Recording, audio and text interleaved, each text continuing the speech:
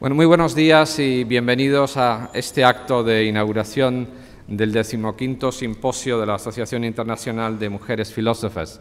So welcome to this opening event of the 15th Conference of the Association of Women Philosophers.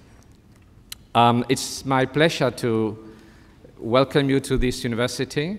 Esta es una universidad muy antigua, fundada a finales del siglo XIII. So this was founded at the end of the 13th century, in fact, and that was the time of a lot of debates, as you know very well, in philosophy. Y luego fue realmente refundada a finales del siglo XV. Este fue en el año 1499. Y de esa época, sobre todo del siglo XVI, es la presencia que tienen en esta sala de nombres de algunos de los alumnos que participaron en la vida de la universidad durante los siglos XVI y XVII fundamentalmente. Este fue un lugar de un debate filosófico muy intenso a lo largo del siglo XVI y XVII, muy vinculado evidentemente a la teología en aquel momento. Muchos de los alumnos y profesores que participaban del claustro de esta universidad formaron parte también de debates ideológicos y religiosos que tuvieron mucho que ver con el Concilio de Trento, con el erasmismo, con el movimiento de la Contrarreforma y, asimismo, con el movimiento de los derechos de los indígenas en América. Este es, por tanto, un lugar, a mi juicio, ideal para acoger los debates en estos próximos días, hoy martes, miércoles, jueves y viernes, sobre el papel de las mujeres y la filosofía. Podríamos decir que como pequeñísima compensación a esa presencia fundamentalmente masculina a lo largo de los siglos XVI y XVII en el debate filosófico en esta universidad, en el siglo XVIII esta fue la primera universidad que doctoró a una mujer, a María Isidra de Guzmán. I'll try to summarize that in English for those who haven't been able to follow my words in Spanish. I was simply saying that this was the place for philosophical debates, particularly concerned with theology. Many of the students and professors at this university during the 16th and 17th centuries participated very actively in the Council of Trent, for instance, in the Counter-Reformation in Spain, but also in the Erasmian thought, which was one of the most progressive philosophical and ideological movements in Europe, and particularly in Spain at the time. As well in the thought related to the role played by the indigenous populations in Latin America, in America.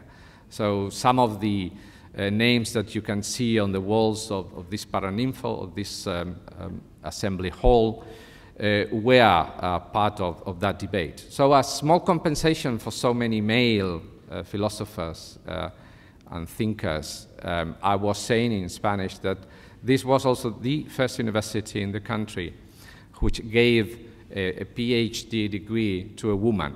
That happened at the end of the 18th century, and her name was María Isidra de Guzmán. So that's why I'm really happy, and I want to thank you for coming to Alcalá to hold this 15th conference of the International Association of Women Philosophers. It's a privilege that you have chosen Alcalá for this conference, and I do hope that you will have a very fruitful exchange of ideas during these 4 days in fact, in Alcalá, and that you can also enjoy, of course, the town, which is a historic town, as this is a historic university. So thank you for coming. Muchas gracias por asistir a este acto y a este congreso. Y voy a dar la palabra a continuación a la profesora doctora doña Tuija Pulkkinen, que es catedrática de Estudios de Género en la Universidad de Helsinki. So Tuija, I'm going to give you now the floor. Tuija Pulkkinen, as I have just said, is Professor of Gender Studies at the University of Helsinki.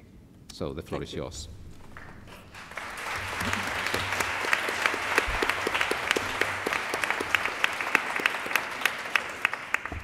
Thank you very much.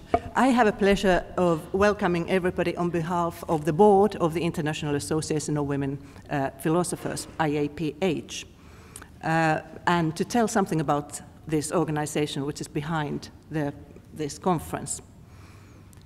So International Association of Women Philosophers was founded already in 1976, which is quite early in the stages of academic feminism.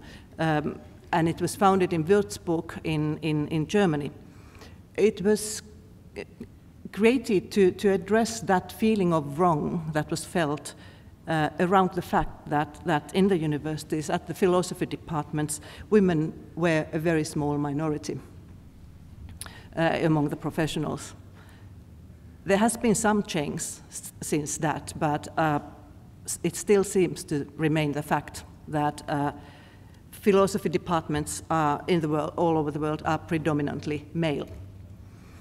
The initial idea was to provide mutual support for the minority of women philosophers and to promote feminist philosophy as well. Currently, IAPH works as a network, as a network that provides a forum for discussion, forum for interaction and cooperation among women engaged in teaching and research of philosophy and feminist thought. The main activity of this association are conferences, international conferences like this one we are now attending. Thus far, there has been 14 of these conferences. In the 1980s, they were held in Germany. Then in the 1990s, also Netherlands and Vienna. And in the 1998 conference was in Boston, US. And then, since that, in the 2000s, there's been organized, the conferences have been organized almost regularly in 2 years periods, and there have been many memorable conferences. There was the Barcelona conference 2002, Göteborg in Sweden 2004, Rome 2006, and Seoul, Korea 2008. The last conference was held in London, Canada, 2010. In addition to these conferences, IAPH runs a website where members can post their publications, their work, and adds to publishing their books, as well as events. And we strongly encourage you as members to make use of this website. Basically, anybody interested in promoting the cause of women in philosophy is welcome to join the association as a member, IAPH. The number of members at the moment is not huge. It's around 400, but the members come from 35 different countries. And you are all warmly welcome to join the General Assembly meeting, which will be held during this conference on Friday at 11:30. So IAPH has developed from a small organization of predominantly German women, or people from German-speaking countries, in connection with some American women, to an organization of international range. The Seoul conference was remarkable in that it drew for the first time really a lot of philosophers, women philosophers from Asian and African countries, which was a real delight for everybody. And this globalization will go on. The next IAPH Simposium in 2 years, in 2016, will be held in Melbourne, Australia. In the world of the professional associations within philosophy, IAPH is a member of the International Federation of Philosophical Societies, FISP. And we have also always organized a program within FISP, FISP, which organizes these large congresses of philosophy, including the last year's one in Athens.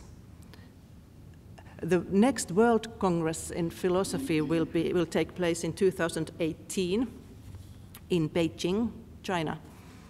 And IAPH intends to be present with program of panels and society meeting there as well. So IAPH does not have member organizations itself. There are several countries where there are national organizations of women philosophers.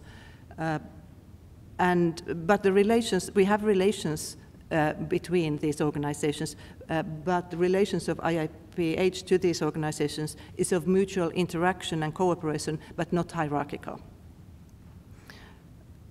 IAPH remains a small organization with low membership fees on purpose, with a small budget.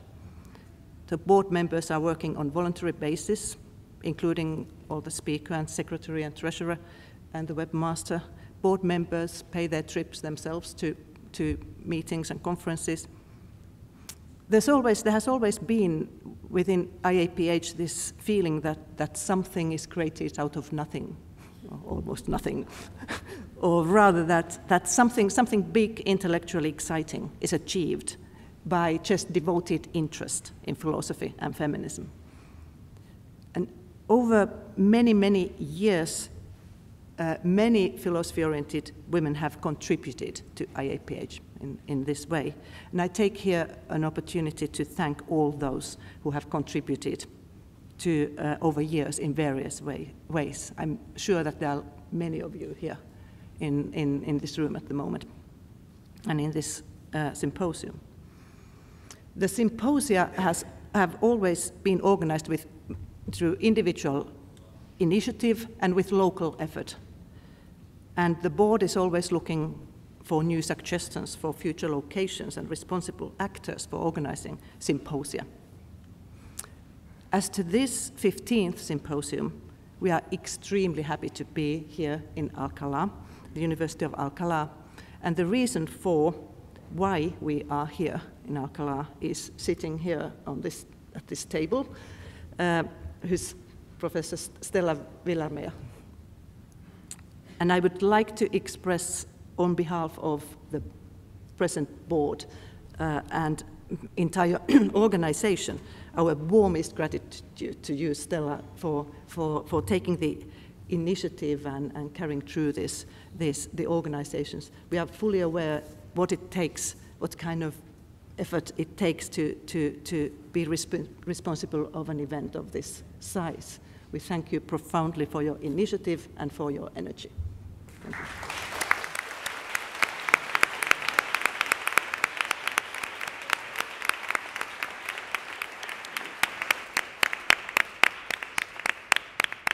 Stella will tell more about the conference.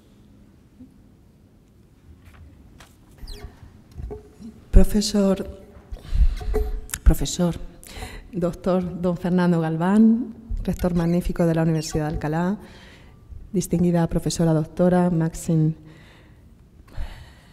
Elliot Professor, doctora Judith Butler, distinguida profesora doctora Tuija Pulkkinen, representante de la Junta Directiva de la Asociación Internacional de Filosofas, distinguida profesora doctora Cristina Crespo, representante del Instituto Franklin.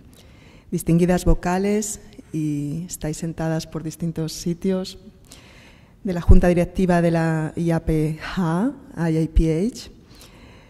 distinguidas integrantes de los comités organizador, científico y asesor del Congreso, distinguidas socias y socios de la IAPH, distinguidas profesoras, profesores, asistentes, ladies and gentlemen, dear colleagues. It gives me great pleasure to welcome you as General Coordinator of the conference to the 15th International Association of Women Philosophers Simposium, entitled Philosophy, Knowledge and Feminist Practices, which will be taking place from June 24th, 27th at the Universidad de Alcalá.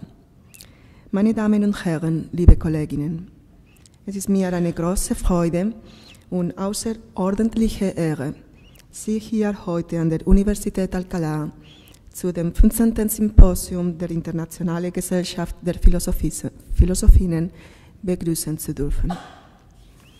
Les doy la bienvenida más cordial como coordinadora general al 15 Simposio, ya lo saben a estas alturas, de la Asociación Internacional de Filosofas con el título Filosofía, Conocimiento y Prácticas Feministas. La práctica filosófica desde la teoría feminista ha aportado al conocimiento otras miradas y enfoques, tan novedosos como sugerentes. El objetivo de este simposio es evaluar el impacto que las teorías y prácticas feministas tienen en el pensamiento y la filosofía contemporáneas. La filosofía se preocupa por entender nuestra realidad en todos sus aspectos. La existencia de una comunidad de filósofas es una buena manera de contribuir a la construcción de un mejor mundo futuro. Philosophers share a dedication to the life of the mind and strive to understand our world in all different aspects.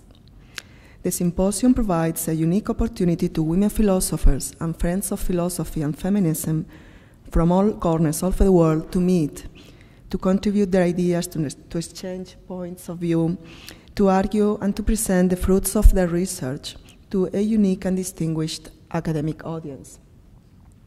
The meeting seeks to help foment a real sense of a world philosophical community.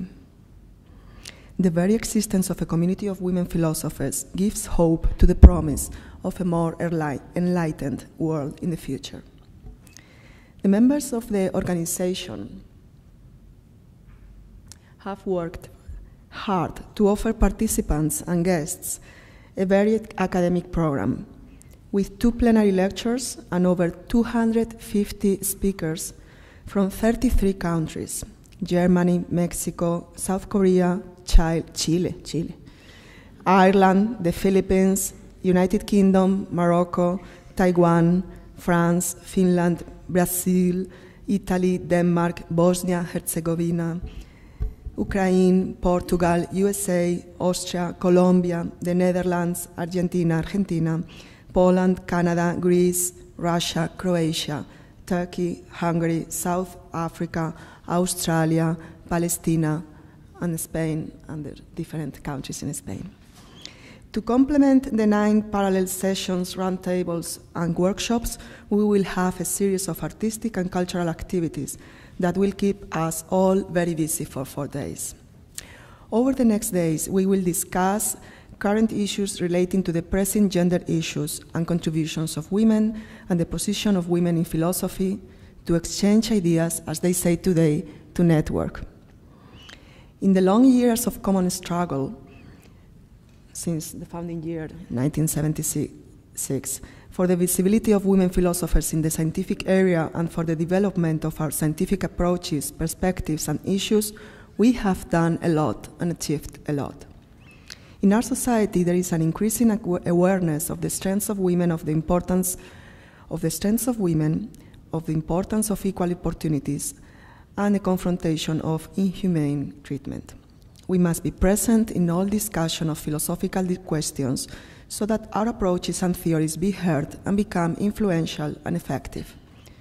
We need to work together against the narrowing of public and private possibilities for freedom of speech, movement, and thought. For this reason, we have set a variety of panels on these matters. You will find outstanding philosophy knowledge and feminist practices by our members who think about the increase of gender equality and integration of women in all areas of society. Dear colleagues, it has filled me during the preparations with great joy to register the multiple initiatives of all you lecturers. This symposium is, on the one hand, an accounting, and on the other hand, a further sensitization to capture the old and new structures of injustice. The topics must be pointed at by us persistently. In the first place, I think of direct and indirect violence against women and their underlying traditions, attributions, exclusion, and barriers which contribute to this violence. Furthermore, I think of gender differences as an excuse for economic segregation that gender differences expose, and of the almost unchanged role of women in the care sector. But overall and underneath, there is still immense power of definition in our society in which we as women philosophers can make a breakthrough.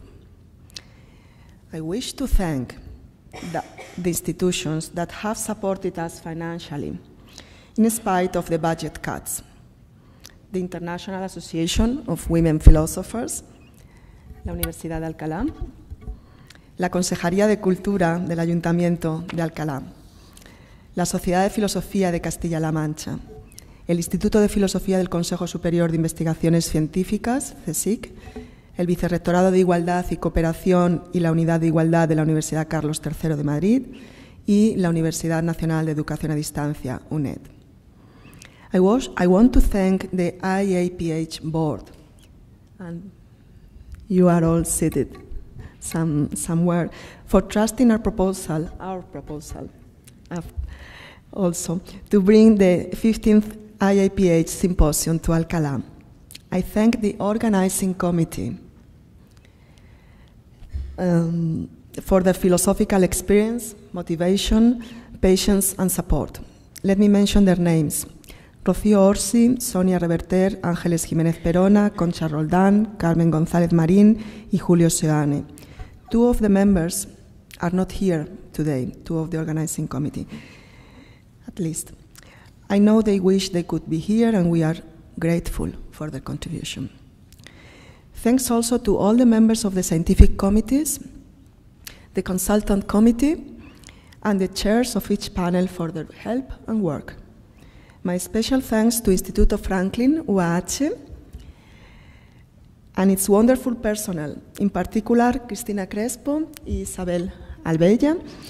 They have worked hard and professionally to make this encounter a fruitful and pleasant experience for all of us. Great job. Huge thanks to you, volunteers, who probably are outside, helping people outside, but thank you for your generosity, drive, and collaboration. I want to thank our plenary speakers, Judith Butler and Amelia Valcárcel, for kindly accepting our invitation to be here with us. And last but not least, my warmest thanks to all the speakers and attendees. It is you who make this gathering possible. You demonstrate the importance of the existence of our organization and help increase our influence.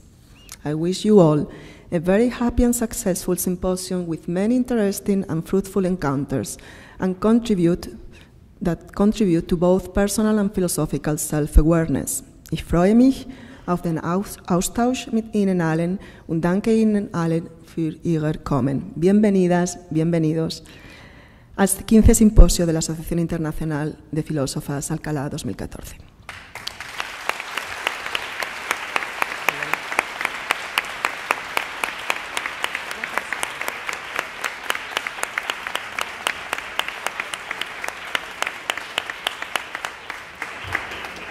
Well, before making the formal declaration of opening this conference, which is what corresponds at this moment, let me thank Stella particularly for her work, for her effort, for her commitment with Filosofía, as well as with the University of Alcalá. So Stella, thanks very much.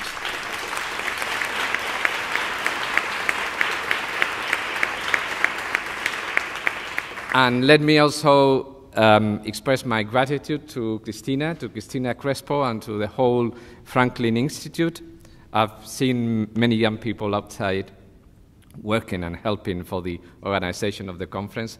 So thank Cristina and Julio for your cooperation in the organization of this conference.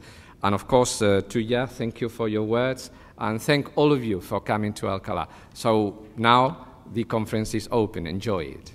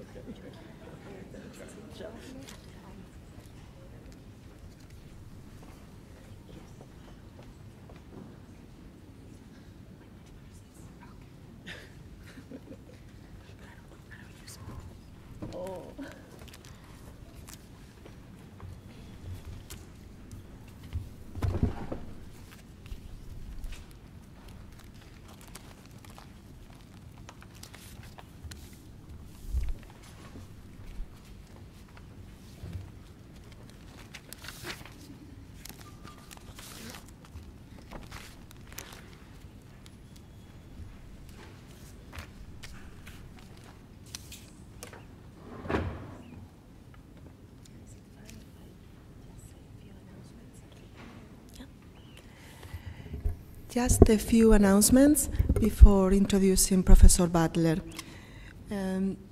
Everyone who wants to follow her lecture is welcome to plug into the website. The conference is posted on the Simposium website. There is an English version and a Spanish translation that Professor Butler has generously provided. Also, if you wish, you can follow during the conference on your electronic devices, as I said, but just be aware for us to know that there are more people outside of this building in another room, and the conference will be followed there by streaming. Two simple questions. The program has changed on and on, so that always the latest program is on the website, and the abstracts for you to read are on the website as well. So that's it for announcements. And now,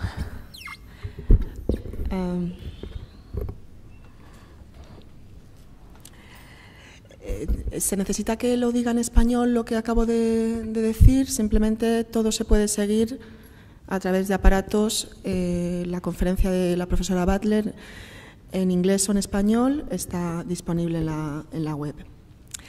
So, welcome, Professor Butler. Judith Butler is Maxine Elliot Professor in the Departments of Rhetoric and Comparative Literature and the co-director of the Program of Critical Theory at the University of California, Berkeley. She received her PhD in philosophy from Yale University in 1984 on the French reception of Hegel. Judith Butler is the author of different books. I will read some of them. Subjects of Desire, Hegelian Reflections in 20th Century France. Gender Trouble, Feminism and the Subversion of Identity. Bodies That Matter on the Discursive Limits of Sex.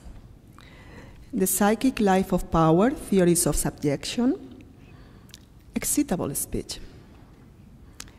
Antigone's Claim, Kinship Between Life and Death. Precarious Life, Powers of Violence and Mourning. Undoing Gender. Who Sings the Nation State? Language, Politics, Belonging, with Spivak. Frames of War, When is Life Grievable? And two recent co-authored volumes, Is Critique Secular? And The Power of Religion in Public Life. The last was published in 2011. She's also active in gender and sexual politics and human rights, anti-war politics, and Jewish Voice for Peace. She is presently the recipient of the Andrew Mellon Award for Distinguished Academic Achievement in the Humanities. It is a particular honor to receive Professor Butler here with us today to give her plenary lecture on rethinking vulnerability and resistance. As some of you may know, and the rector has told us just a moment ago, University of Alcalá conferred a doctorate degree to María Isidra Quintina de Guzmán, making her the second woman in the world to possess this degree. Even before this, Francisca de Nebri has served as professor of rhetoric around 1520. We could consider her a predecessor of many of us here today. Ich bin stolz, dass in diesem Jahr 2014 die Universität Alcalá Professor Butlers Vortrag ausrichten durfte. Damit kann an unserer Universität die Präsenz von Frauen in der Wissenschaft bekräftigt und gefördert werden. In diesem Zusammenhang danke ich vor allem an Judith Butler. Estoy muy feliz de recibir a la profesora Judith Butler en la Universidad de Alcalá y en nuestro simposio, y le agradezco muchísimo que aceptara nuestra invitación. Gracias.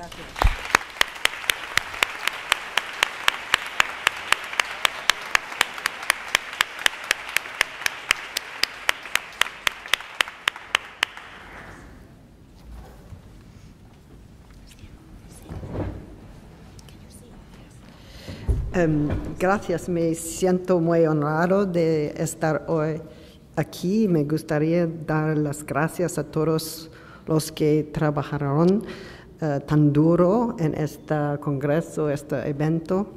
Tal vez un día voy a dar una conferencia en español, y espero. Ich habe keine Einführung auf Deutsch, aber ich konnte das spontan machen.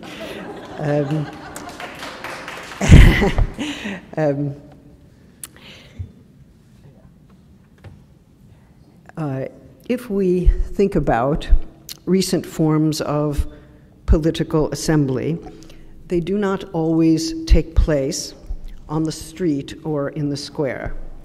Sometimes that is because streets and squares do not exist or do not form the symbolic center for a specific political community and its aspirations. For instance, a movement may be galvanized for the very purpose of establishing adequate infrastructure or keeping adequate infrastructure from being destroyed. We can think about mobilizations in the continuing shanty towns or townships of South Africa, Kenya, Pakistan, the temporary shelters constructed along the borders of Europe, but also the barrios of Venezuela, the favelas of Brazil, or the barracas of Portugal. Such spaces are populated by groups of people, including immigrants, squatters, and or Roma, who are struggling precisely for clean running water, working toilets, sometimes a closed door on public toilets, paved streets, paid work, and necessary provisions. So the street is not always the site that we can take for granted as the public ground for certain kinds of public assemblies. The street as public space and thoroughfare is also a public good for which people fight, an infrastructural necessity that forms one of the demands of certain forms of popular mobilization. You understand me so far? I'm intelligible? Good. You tell them, I went to listen to Judith Butler and I understood every word. Okay. Just having a good time in Alcalá. Okay. So the street is not just the basis or the platform for a political demand, but an infrastructural good.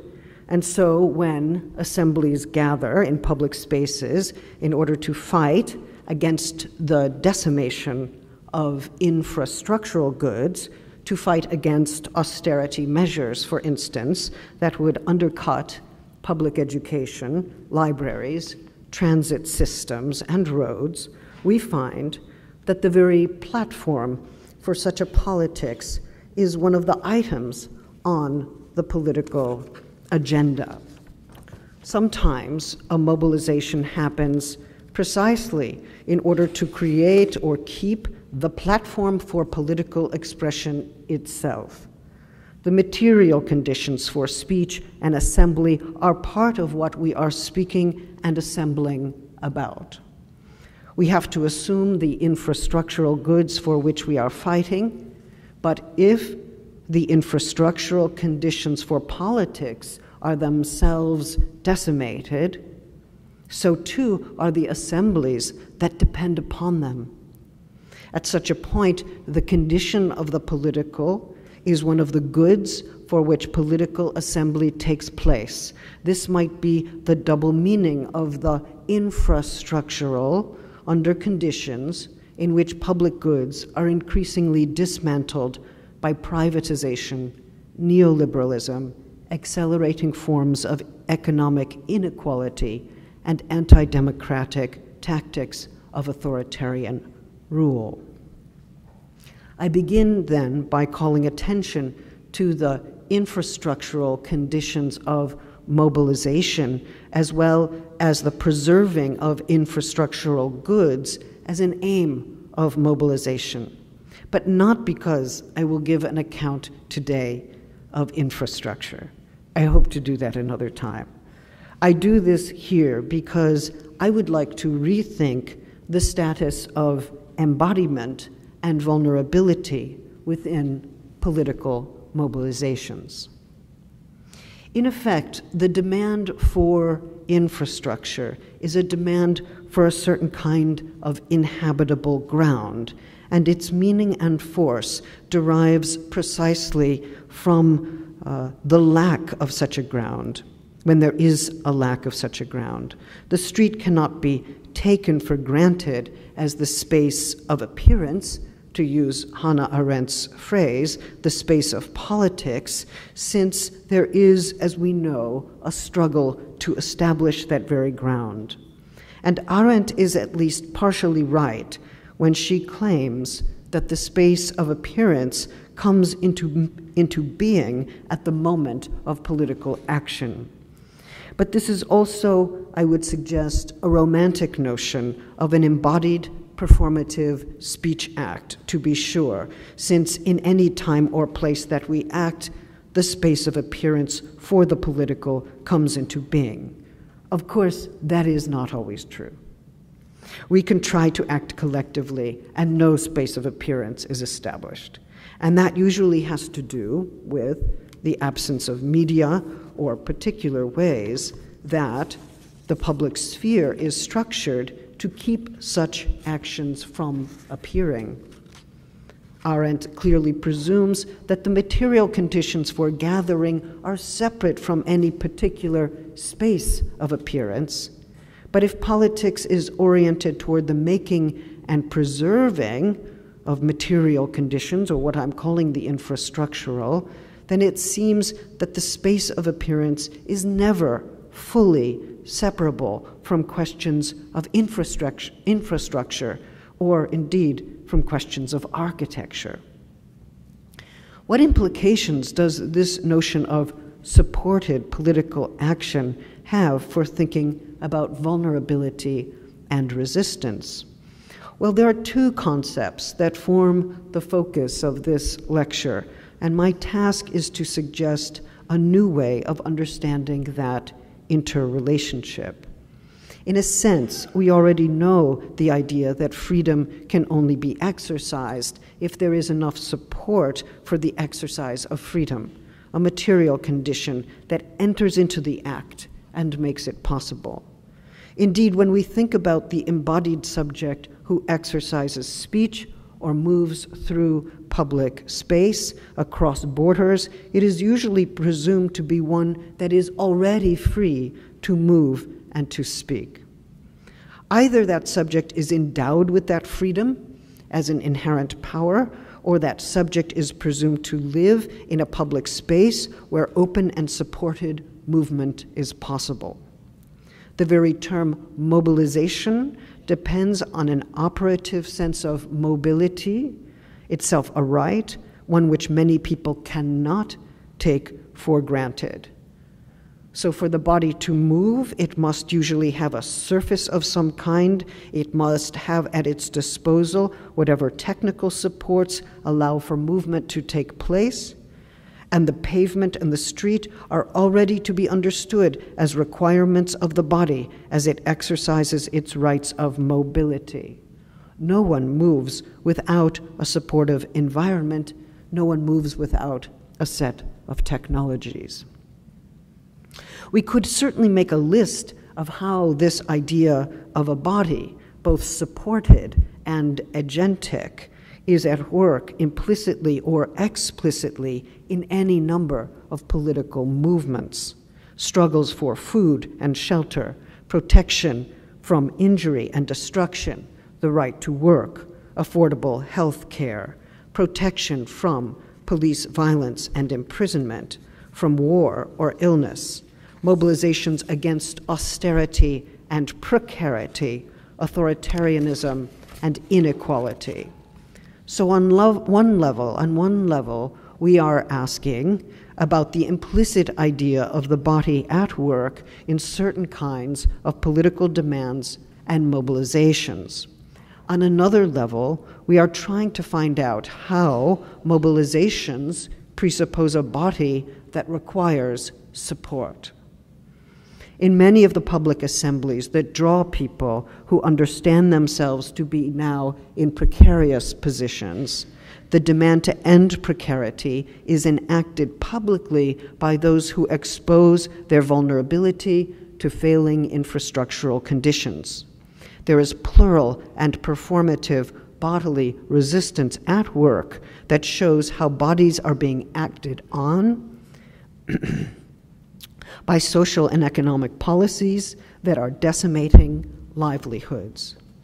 But these bodies, in showing this precarity, are also resisting these very powers. Okay, gracias. Sí, sí. Oh, perfect, okay.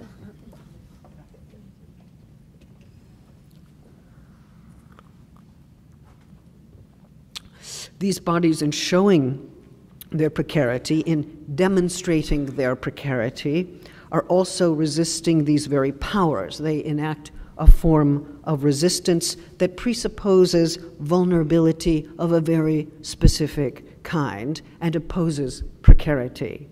What is the conception of the body here, and how do we understand this form of resistance?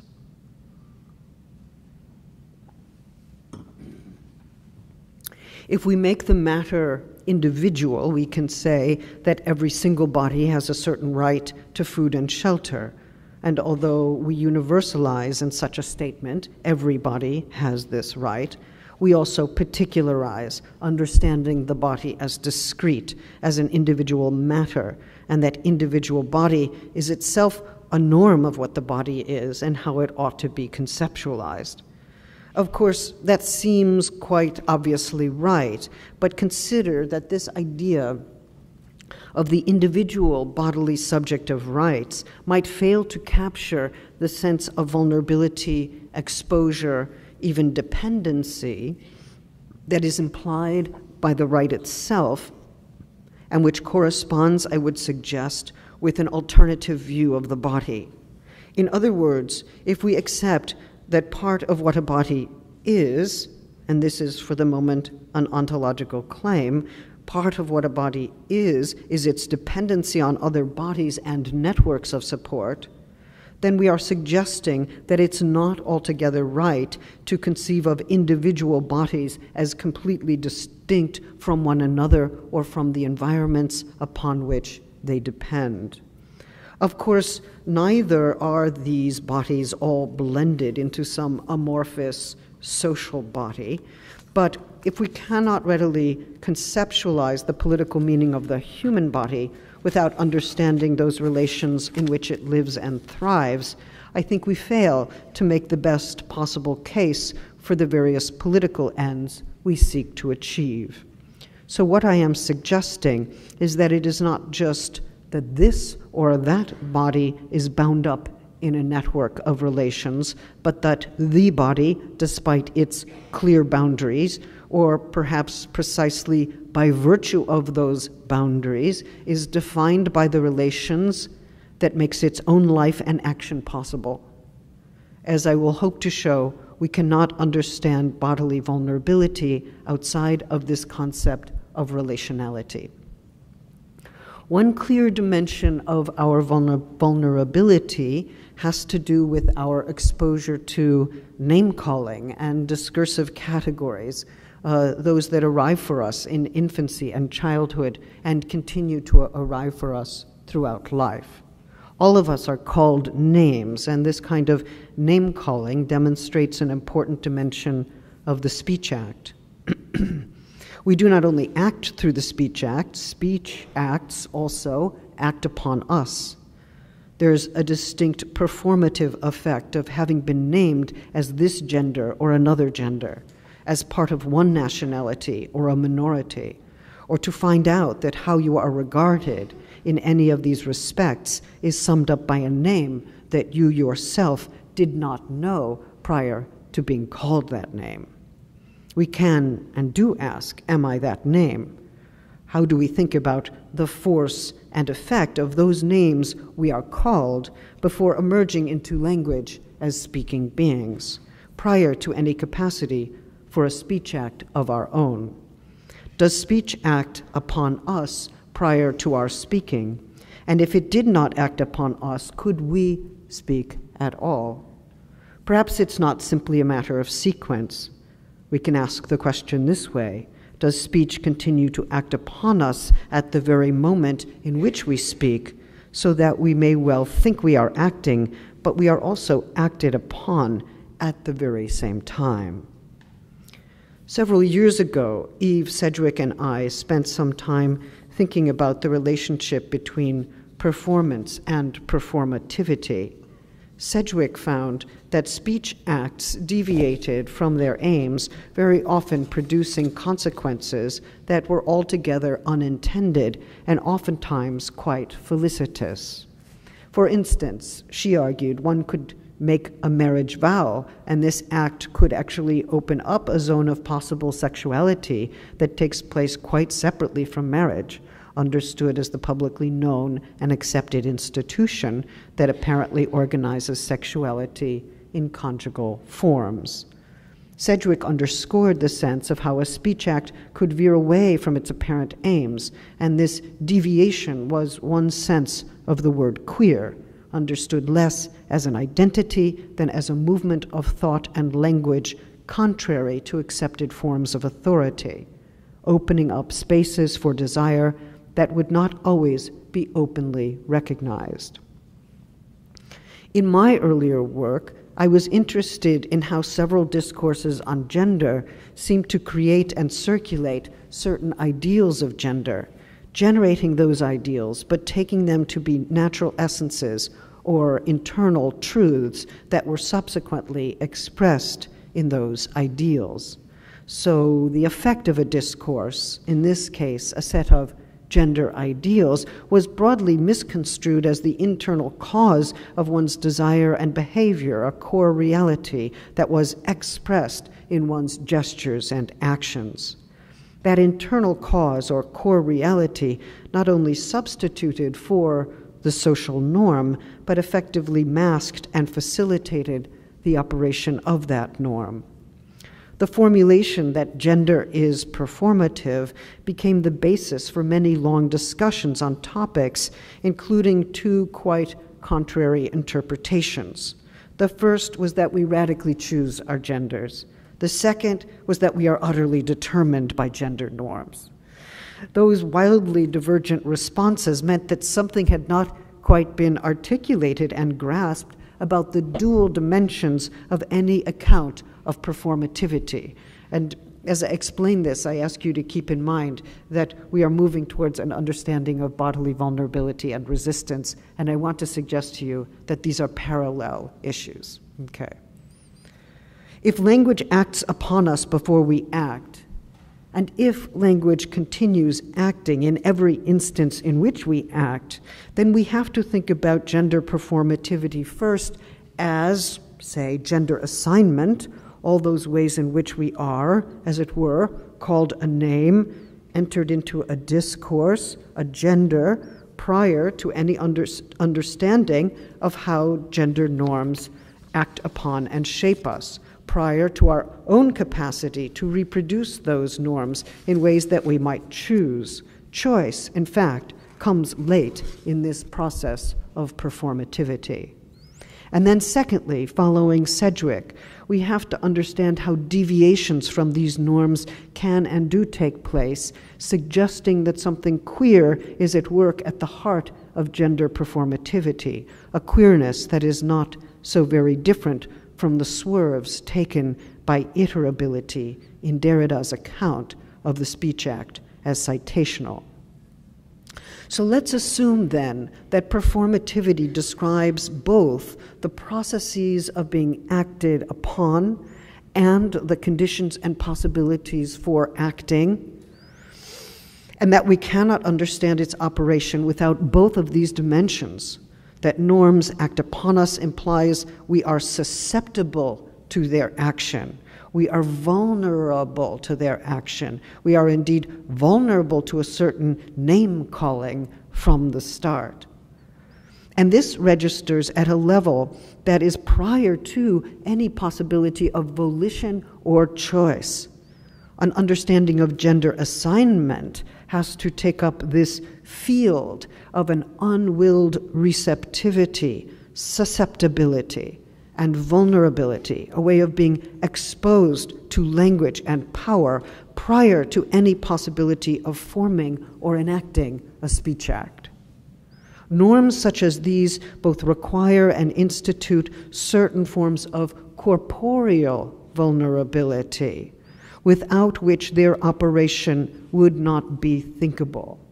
That is why we can and do describe the powerful citational force of gender norms as they are instituted and applied by medical, legal, and psychiatric institutions as having an effect on our embodied experience.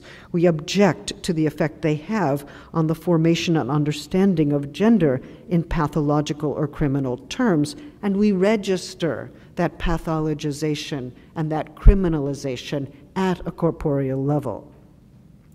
This very domain of susceptibility, this condition of being affected, is also where something queer can happen, where the norm is refused or revised, and where new formulations of gender begin. Although gender norms precede us and act upon us, that is one sense of their enactment, we are obligated to reproduce them, and that is a second sense of their enactment, precisely because something inadvertent and unexpected can happen in this realm of being affected. We find forms of gender that break with mechanical patterns of repetition, deviating from, re-signifying, and sometimes quite emphatically breaking those citational chains of gender normativity, making room for new forms of gendered life. Right? So when a transgendered person objects to a gender assignment, we see precisely that break with the first sense of gender enactment. The theory of gender performativity, as I understand it, never prescribed which gender performances were right or more subversive, which were wrong, and which ones were reactionary. That was never the point. The point was precisely to relax the coercive hold of norms on gendered life, which is not the same as transcending all norms, for the purposes of living a more livable life. So gender performativity does not just characterize what we do, but how discourse and institutional power affect us, constraining and moving us in relation to what we come to call our own action. To understand that the names we are called are just as important to performativity as the names we call ourselves, we have to identify the conventions that operate in a broad array of gender assigning strategies. Then we can see how the speech act affects and animates us in an embodied way. Indeed, the field of susceptibility and affect is already a matter of a corporeal registration of some kind. Indeed, the embodiment implied by both gender and performance is one that is dependent on institutional structures and broader social worlds. We cannot talk about a body without knowing what supports that body, what its relationship is to that support or lack of support might be. In this way, the body is less an entity than a relation, and it cannot be fully dissociated from the infrastructural and environmental conditions of its living. In this way as well, the dependency on human and other creatures, on infrastructural support, exposes a specific vulnerability that we have when we are unsupported, when those infrastructural conditions start to decompose, or when we find ourselves radically unsupported in conditions of precarity. Both performance studies and disability studies have offered the crucial insight that all action requires support. We find forms of gender,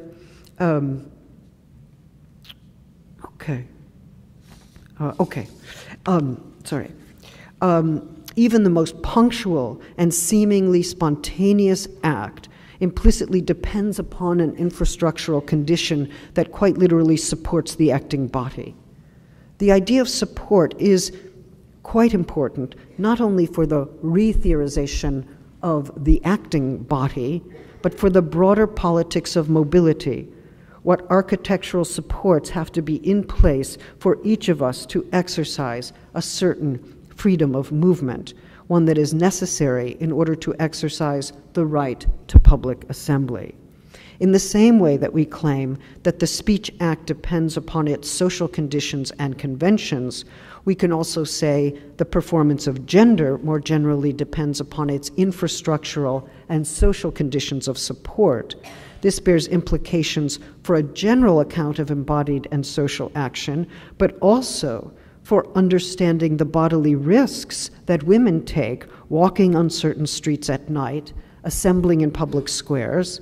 The sexual assaults in Tahrir Square would be an example, and the risks that transgendered people take in walking on the street or gathering in public assemblies, or even trying to go into a bar or to their place of employment in several countries in this world.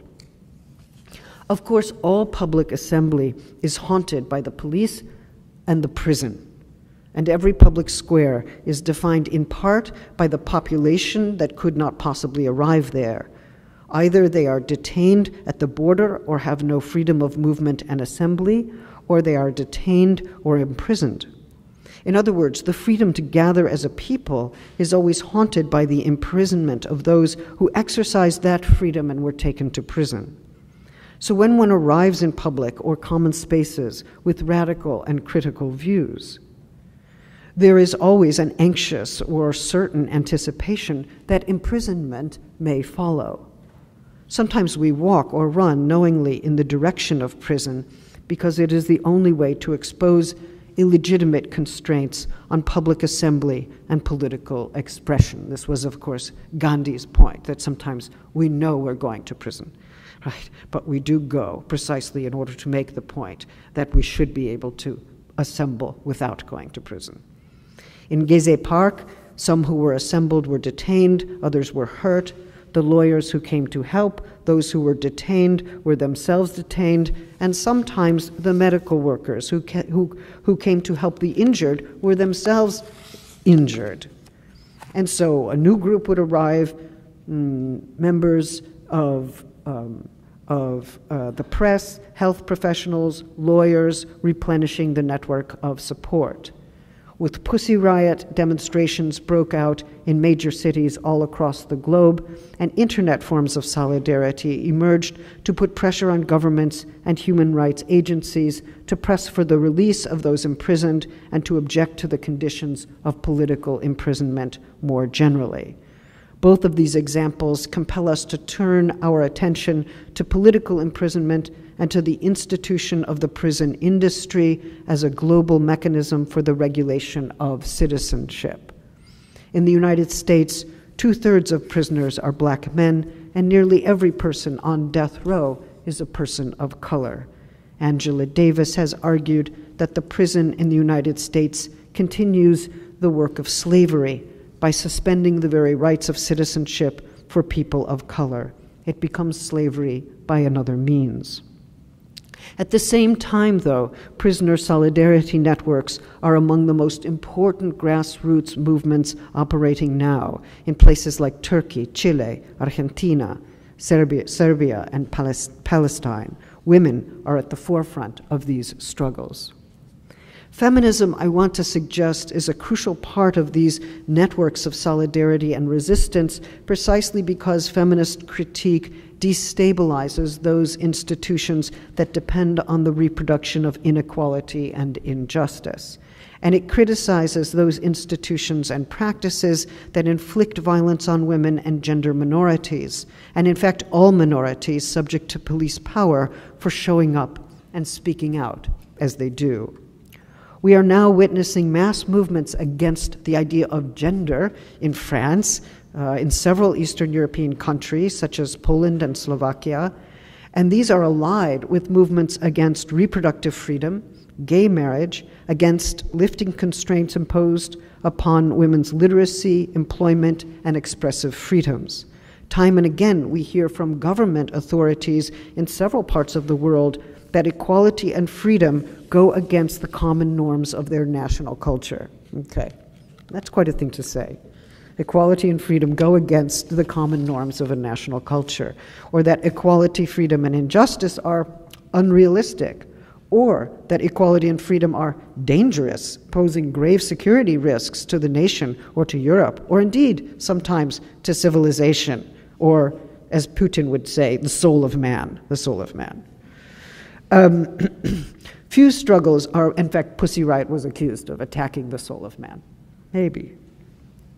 Few struggles are more important than those that call into question so-called common norms by asking whose lives were never included in those norms, whose lives are in fact explicitly excluded from those norms. What norm of the human constrains those common norms, and to what extent are those masculinist norms? Can we perhaps mobilize all the expression of the senses, including sound and image, to lay claim to a free and livable life and to a sensate democracy over and against such claims? I've been suggesting that we rethink the relationship between the human body and infrastructure so that we might call into question the body as discrete, singular, and self-sufficient. And I have proposed instead to understand embodiment as both performative and relational. Relationality includes dependency on infrastructural conditions and legacies of discourse and institutional power that precede and condition our existence. I'm also suggesting that certain ideals of independence are masculinist, and that a feminist account exposes the disavowed dependency at the heart of the masculinist idea of the body as self-sufficient. This is different from saying that women's bodies are something or another, or what men's bodies are. I'm not making those claims. Some of you are free to make those claims, and I will listen carefully. But I'm only showing what I take to be a masculinist conception of bodily action that should be actively criticized. My reference to dependency may well include the dependency on the mother or of a caretaker who could be a man or a woman or another gender, but that is not the primary form of dependency that concerns me here. By theorizing the human body as a certain kind of dependency on infrastructure, understood complexly as environment, social relations, and networks of support and sustenance, the human proves not to be divided from the animal or from the technical world. Indeed, we must foreground the ways in which we are vulnerable to decimated or disappearing infrastructures, economic supports, and predictable and well-compensated labor. We are then not only vulnerable to one another, which is an invariable feature of social relations, but our vulnerability indicates a broader condition of dependency and interdependency, which changes the dominant ontological understanding of the embodied subject.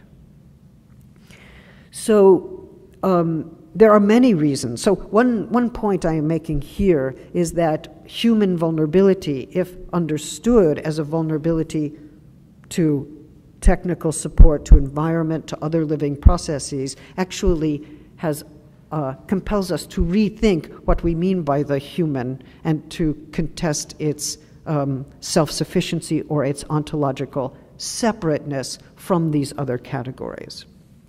Now, there are, of course, many reasons to be opposed to vulnerability. And I want to argue against the idea that vulnerability is the opposite of resistance. Indeed, I want to argue affirmatively that vulnerability, understood as a deliberate exposure to power, is part of the very meaning of political resistance as an embodied enactment. I know that speaking about vulnerability produces resistance of various kinds, and not just the kind of political resistance that I hope to show requires vulnerability as part of its very enactment. There are those who worry that vulnerability, if it becomes a theme or a problem for thinking, will be asserted as a primary existential condition, ontological and constitutive, and that this sort of foundationalism or existentialism will founder on the same rocky shores as have others, such as the ethics of care or maternal thinking. Does a turn to vulnerability seek to reintroduce those particular modalities of thinking and valuing back into public discourse? Is it smuggling in discounted paradigms for reconsideration? The resistance to vulnerability sometimes is formulated on political grounds. After all, if women or minorities seek to establish themselves as vulnerable, do they unwittingly or wittingly seek to establish a protected status subject to a paternalistic set of powers that must safeguard the vulnerable, those presumed to be weak and in need of protection? Does the discourse of vulnerability discount the political agency of the subjugated? So one political problem that emerges from any such discussion is whether the discourse on vulnerability shores up paternalistic power, relegating the condition of vulnerability to those who suffer discrimination, exploitation, or violence. What about the power of those who are oppressed? And what about the vulnerability of paternalistic institutions themselves?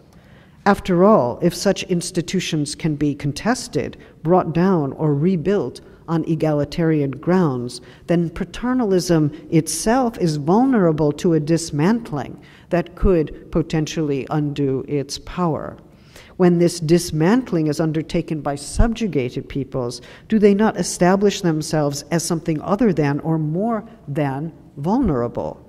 Indeed, do we want to say that the subjugated overcome their vulnerability when they enter into effective resistance?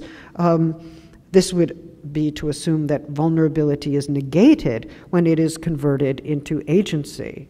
Or do we want to say that vulnerability is still there in such acts of resistance, but now assumes a different form? Of course, there are justified political objections to the fact that dominant groups can use the discourse of vulnerability to shore up their own privilege. In California, when white people were losing their status as a majority, which they have now lost, some of them claimed that they were a vulnerable population, that white people are vulnerable. Colonial states have lamented their vulnerability to attack by those they colonize, and sought general sympathy on the basis of that claim. Some men have complained that feminism has made them into a vulnerable population, and that they are now targeted for discrimination. Various European national identities now claim to be under attack by new and established migrant communities. We can see that the term has a way of shifting, and since we may not like some or even many of the shifts it makes, we may find ourselves somewhat awkwardly opposed to the idea of vulnerability. Of course, that's a very funny thing to say, since we might conjecture that any amount of opposition to vulnerability does not exactly defeat its operation in our bodily and social lives. That seems to be a minimal truth that we can accept, say, from psychoanalysis, or indeed from the account of social construction that I've offered. And yet, do our political objections to vulnerability make us into psychoanalytic fools? And do our psychoanalytic affirmations of vulnerability make us complicit with political positions we do not condone? When we oppose vulnerability as a political term, it's usually because we would like to see ourselves as agentic, or we think that better political consequences will follow if we see ourselves that way. If we oppose vulnerability in the name of agency, or indeed resistance, does that imply that we prefer to see ourselves as those who are only acting but never acted upon? How might we then describe those regions of both aesthetics and ethics that presume that our receptivity is bound up with our responsiveness, a zone in which we are acted upon by what we find at the same time that we act upon it in certain ways?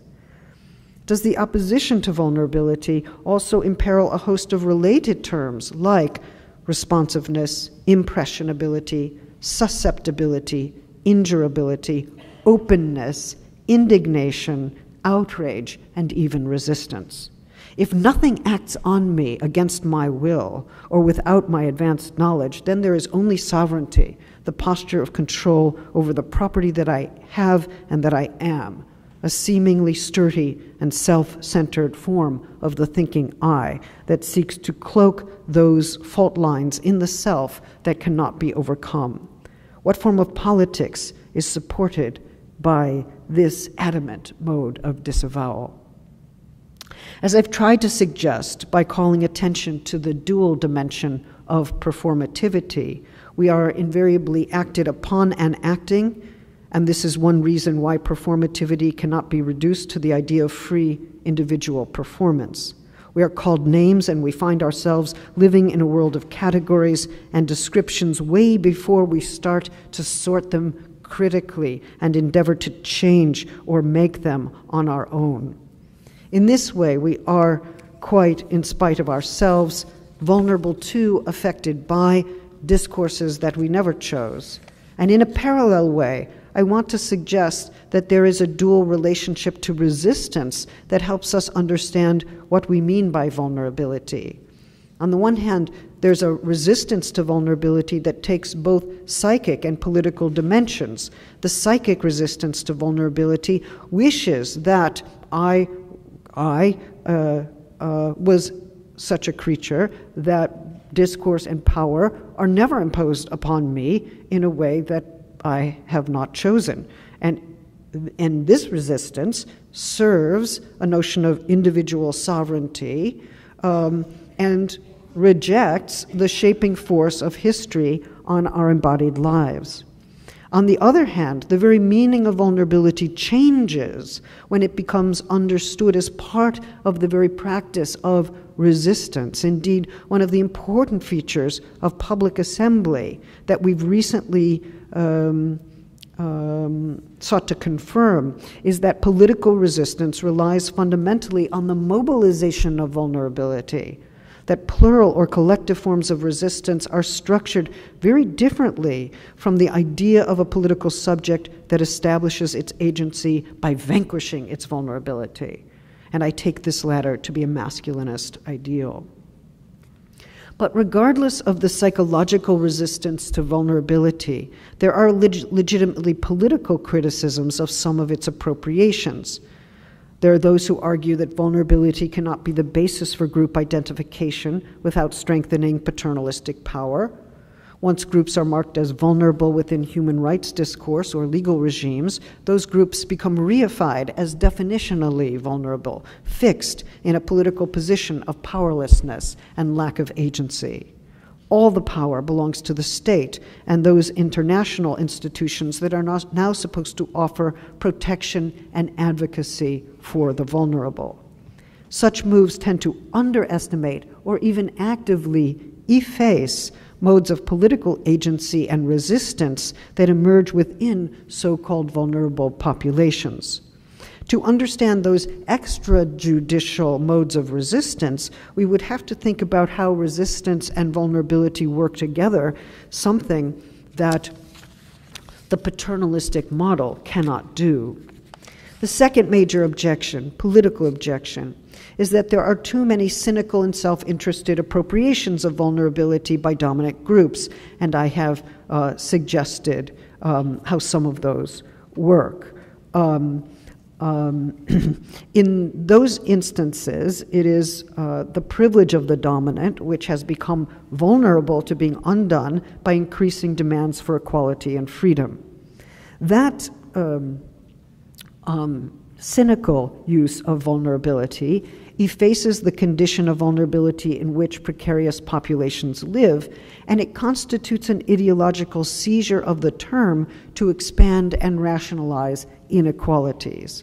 In my view, vulnerability ought not to be affirmed simply as an existential condition, although yes, we are all subject to accidents, illness, and attacks that can expunge our lives quite quickly. Even so, it would not be a sufficient politics to embrace vulnerability or simply to get in touch with our feelings or bear our fault lines as if that might launch a new mode of authenticity or inaugurate a new order of moral values or a sudden and widespread outbreak of care. I'm not in favor of such moves toward authenticity as a way of doing politics, for it continues to locate vulnerability as the opposite of agency, and to identify agency with sovereign models of defensiveness, and to fail to recognize the ways in which vulnerability can be an incipient and enduring moment of resistance. Once we understand the way vulnerability enters into agency, then our understanding of both terms can change, and the binary opposition between them can become undone. I consider the undoing of this binary framework a feminist task.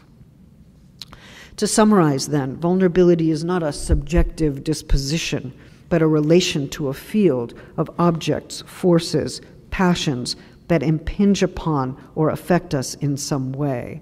As a way of being related to what is not me and not fully masterable, vulnerability is a kind of relationship that belongs to that ambiguous region in which receptivity and responsiveness are not clearly separable from one another and not distinguished even as separate moments in a sequence.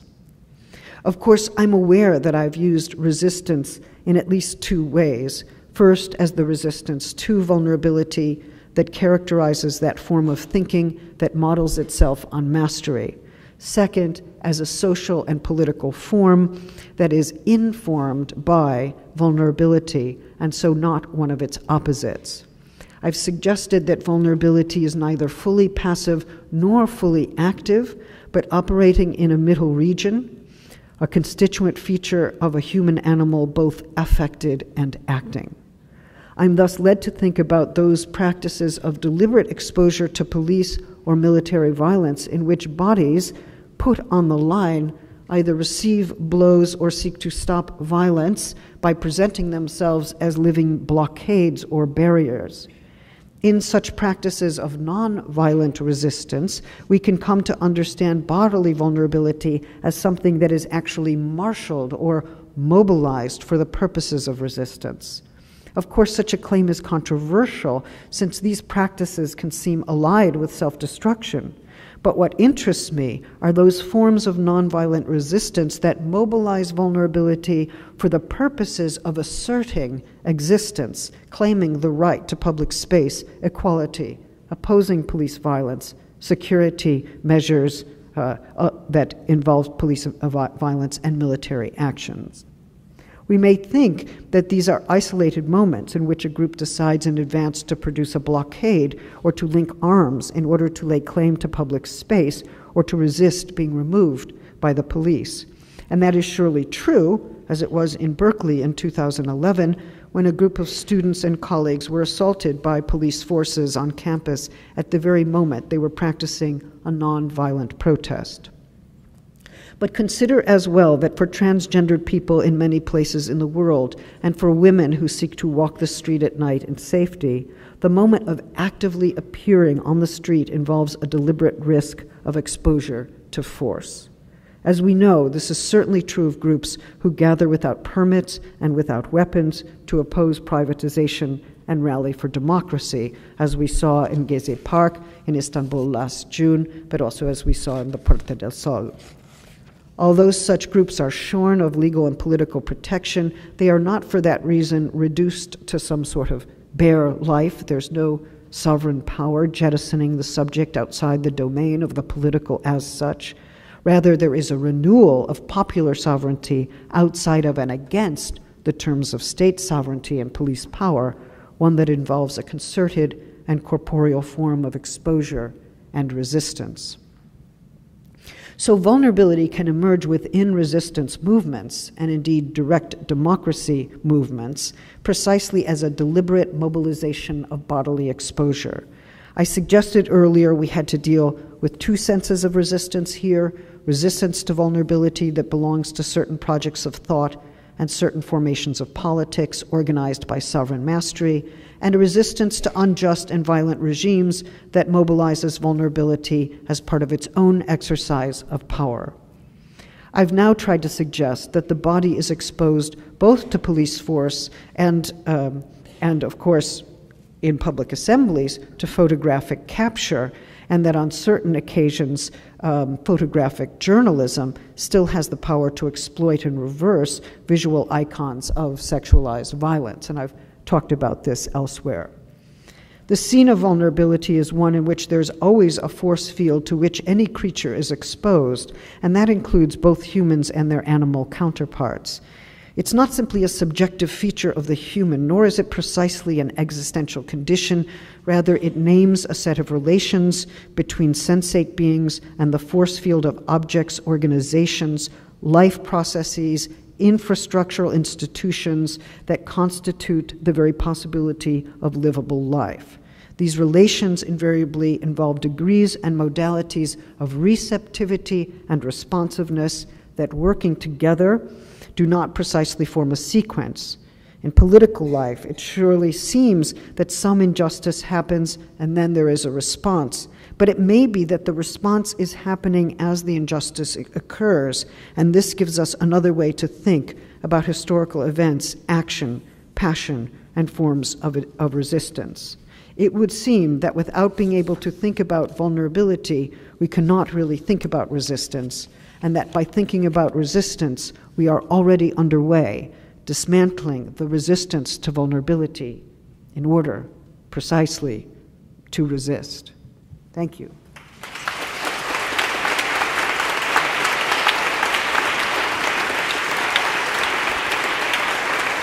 Thank you. Thank you. Thank you. Thank you.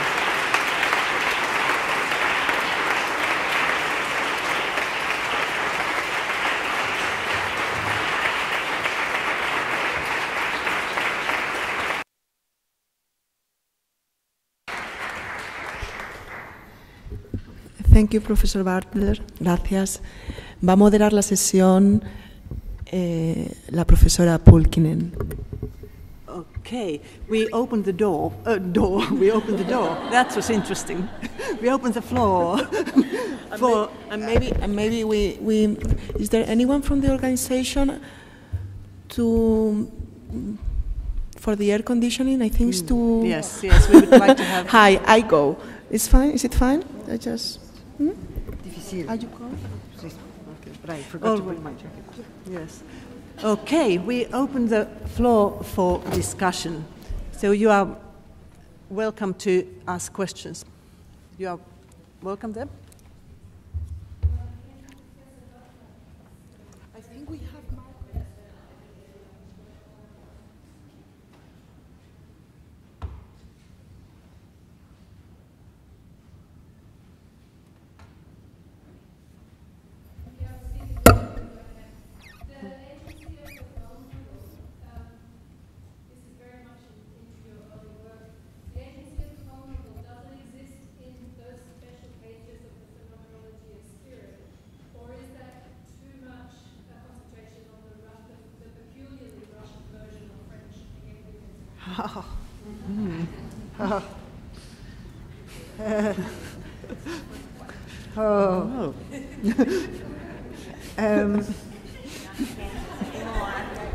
Okay, the very brief answer to that.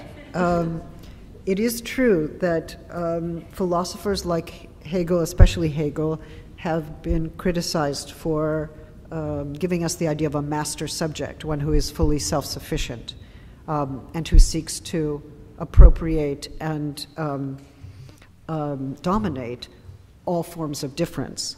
But I do think that in reading the phenomenology of spirit, you can see that time and again there is a kind of submitting to difference or submitting to what is outside. And that this idea of submitting and being changed by this kind of receptivity is part of Hegel's idea of development in the phenomenology, and I think it's generally not appreciated. So I think there is a way of reading Hegel against the idea of the notion of self-sufficient sovereignty or the master subject. But that would be another lecture. Okay, you're welcome.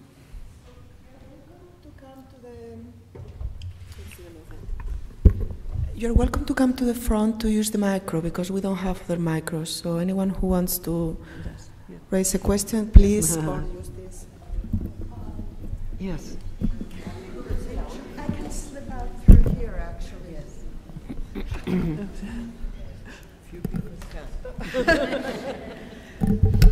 Thank you so much. Gave us so much to think about. In your discussion of the cynical abuse of the language of vulnerability, I thought I detected a translation of a discussion about victimhood into the language of vulnerability. So that I'm thinking, for example, of Martha Minnow's work on the discourse of victimhood and the problem that the claim that I am a victim quickly turns into, I'm a victim too, on the part of those who are being accused of victimizing. And so I'm vulnerable. No, I, the white Californian, am vulnerable too, that sort of thing. So I wondered, given that there is that close relationship in the uses of the language, whether you want to explicitly disavow talk of victimhood, which has also, of course, been associated with passivity, helplessness, non-agency. I think that's a completely mistaken understanding of victimhood myself, but it is associated that way. Is it your intention to get rid of that language, or are you willing to acknowledge the importance of allowing that one consequence of our vulnerability is that we can become victims of various kinds of aggression and cruelty, abuse? Is there room for that still in your thinking, or do you want to translate everything into talk of vulnerability and its relation to agency? Thank you. Well, thank you very much. This is, of course, an excellent question. I'm aware that you and other people have been working on these topics very productively. I think that it's not a question of substituting one vocabulary for another. Of course, there are people who continue to say, to deny victimization, right? So we think about genocidal deaths that are denied by revisionists. We think about those who've been tortured or disappeared, and they've been denied by public authorities or by courts, right? So in these cases and in many others, in cases of rape, victimization has to be asserted. Okay. So let's think about this phrase, victimization has to be asserted. Victimization has to be asserted, and those who deny victimization have to be refuted. But in asserting victimization, we have to ask what kind of agency that is.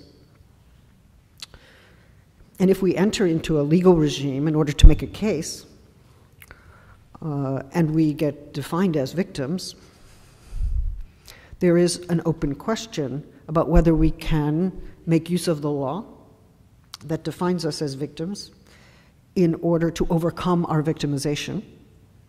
That is to say, in order to act, in order to expose the injustice, in order to establish historical crimes as such. Can we work effectively within a discourse that keeps us from being, that keeps us defined as victims? If we are so deeply defined as victims that we cannot act effectively, then we are re-victimized. But if we can use some of those legal or political or media-driven frameworks in order to effectively assert what has happened, then it seems to me that we are actually exercising political agency at the same time that we are affirming or acknowledging a victimization, and that those two things are not contradictory, right? But if the terms by which I assert my victimization keep me a victim, then I cannot assert it. In other words, what's the status of my assertion? At a certain level, I'm discounting my own assertion because I'm not a creature who can assert in that way. So there has to be both, there has to be a deliberate political form of agency that those of us who have been victimized make use of for ourselves. And sometimes people have found it's better not to work with the law. And in other times people have found that the law has to be changed in order to provide for greater effective action. So there's always that critical question that we have to pose. Now, my view is that vulnerability and agency can work together in the effective opposition to victimization and the effective assertion that victimization has happened, right? That's not a contradiction. It can become a contradiction under certain political conditions. And that's what also has to be resisted, right? That's the only answer I have for that at this point. Okay, thank you. Next question is here. I think actually that answers in large part my question, following up on Diana's. I'm Kim Layton from the US. There's a nice slippage in your talk between mobility and mobilization. Yes. So mobility seems to be in some ways a property of the subject, where mobilization captures much of the relationality that you're talking about, but even more so, it captures or tracks the conditions of appearance or appearancing in some sense. And so I guess I wondered if you could elaborate a bit on what you think of as sort of the normative, in a sense of ethical, the normative conditions of mobilization, which I think is part of what you're trying to say in answer to the previous question. What's maybe the opposite of the mobilization of vulnerability? What's the immobilization? When is it that the vulnerable in its articulation ends up somehow becoming immobilized or immobilizing, right? What does it shut down? And I kept thinking about sort of the old debate about pornography and the use of the law and what it is to shut down the possibilities of reiteration and interpretation, and how dangerous it is in some sense to use the law as a means of protection. So is there a way to elaborate what the conditions of mobilization for mobility are? That you could speak to. Yes. Well, first of all, thank you. I'm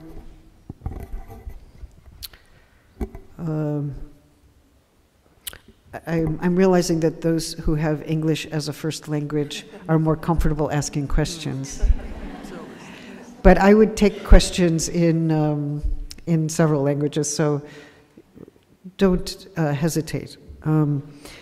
First of all, I don't think mobility is simply a feature of an individual or a particular subject. I think what mobility is it's a relationship to infrastructural possibilities and to space and to to space and time both, actually, that has been brought to the fore both by disability studies in one way and by the importance of the right to public assembly in another way.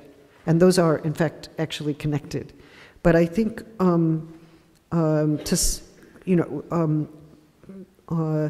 many people who are part of disability studies or part of the disability movement have pointed out that being able to move at all requires architectural space that is organized in such a way that mobility is supported and facilitated.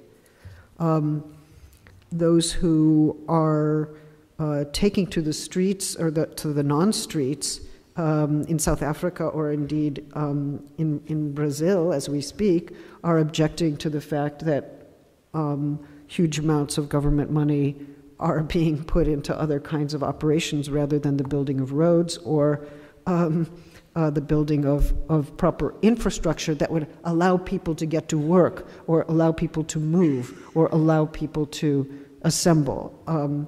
When assemblies are banned from Gezi Park or assemblies are banned from Tiananmen Square, we also see a kind of restriction on mobility that is enforced in those cases by government and police action. So I think one could work with the idea of the freedom of mobility as a normative idea, something that is important for human creatures more generally, and that ought to be realized, and that social and political efforts ought to be made to secure mobilization for people who are restricted for any number of reasons, economic, social, political. And I think that there are links there. So mobility, there is a mobilization for mobility in disability studies for sure, and I think they are linked. I don't know if it's a slippage, maybe it's an actual moment of solidarity. But I think if we start from the idea that freedom of assembly requires the ability for people to gather, we can move back from there to, like, how do they get there? Will they be imprisoned on the way? Who can get there, who cannot? Who's already in prison and cannot get there? Who's living outside the metropole? How does that work for those who are mobilized on the margins of the metropole? I think all of those issues are raised, and they are normative in the sense of ethical, I think, in the way that you suggest. Okay, thank you. Next question is up there.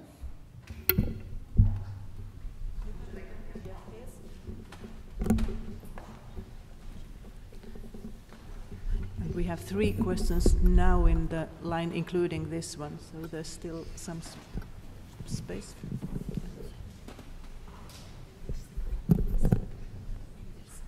You can also, it would be probably nice to introduce yourself. Thank you. My name is Robin Schott from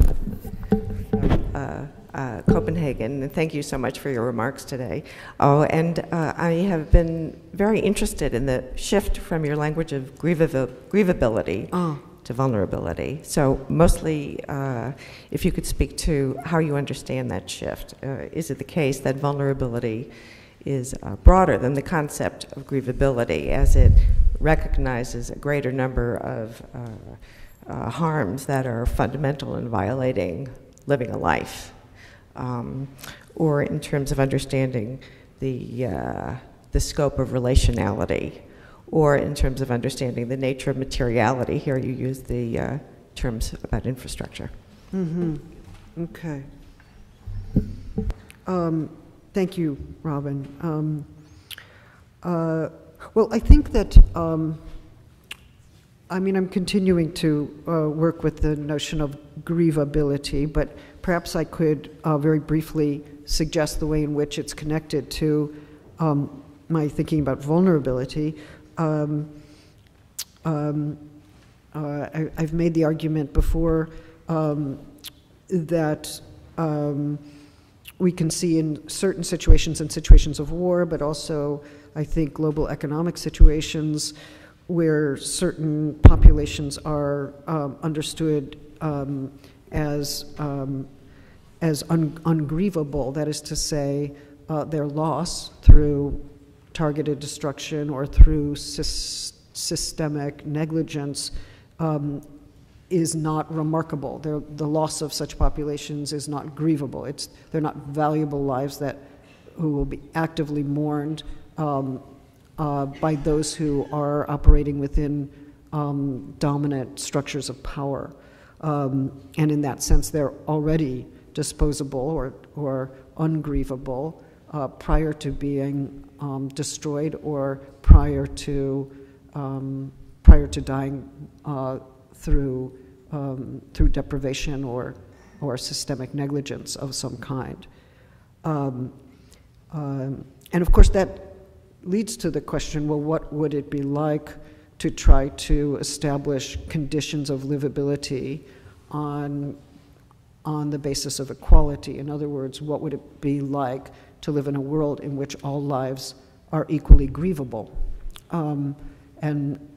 This, for me, that's a normative ideal. All lives should be treated as equally grievable, as having equal value. But for lives to be treated as grievable, it means that lives have to be supported. They have to be given, they have to be provided for, they have to have access to infrastructural conditions that allow a life to be livable.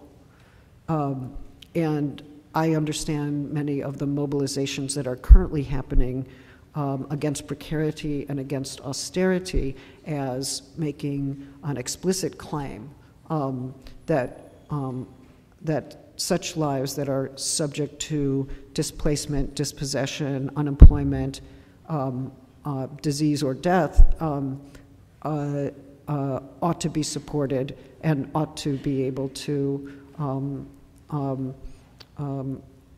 presume and work for conditions of livability. So in a way, the question of what is it that might safeguard a life from becoming disposable? What is it that might safeguard a life from becoming a non-life? Or what would need to happen for lives to more equitably be regarded and treated as grievable and as valuable, and so for those lives to be supported and safeguarded. And it's at that point that we have to ask, well, what is it that we require? What is it that a life requires in order to be livable? And I think one of the things we're seeing is that precarity is precisely the condition of being deprived of the basic elements that are needed for a livable life. And if we say that, then we have an idea of the body at work, a body that is dependent, a body that requires infrastructure, a body that is vulnerable to infrastructural deprivations, that is vulnerable to unemployment, that is vulnerable to war, that can be taken away. So I suppose it's just another way of approaching this question of how we understand the normative claims of the precarious. And I think we can't do that without understanding the various ways in which bodily vulnerability implies a broader social world and a broader social world of support. Thank you. In the back, the next one. No, it was her there. Yeah.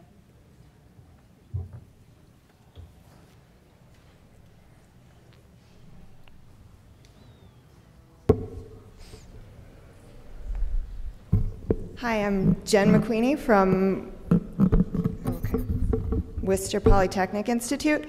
And my question is, I was wondering if you could say more about where this impulse for resistance comes from, or where vulnerability comes from on your performative account, because I'm thinking of Simone de Beauvoir's claim in The Second Sex, where she says every child has a spontaneous tendency to regard their body as subject.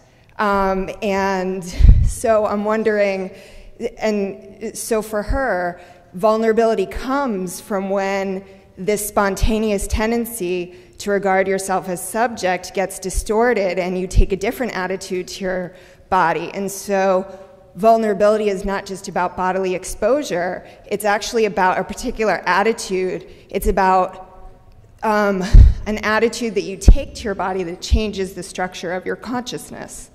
And so it sounds like you want to do something that gives more variation than that and more relationality than that, and I'm wondering how your account, performative account, would compare to that.